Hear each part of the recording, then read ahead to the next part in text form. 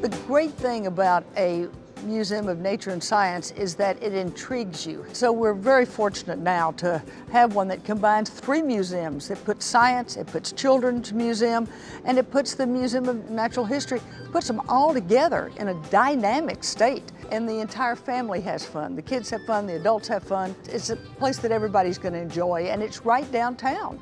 Dallas is and always has been a can-do city. This is where things happen. Dallas just has always had that, and it's one of the reasons that in a down economy, Dallas didn't go as far down and came back faster, because Dallas people just keep working hard until they figure out how to make something work.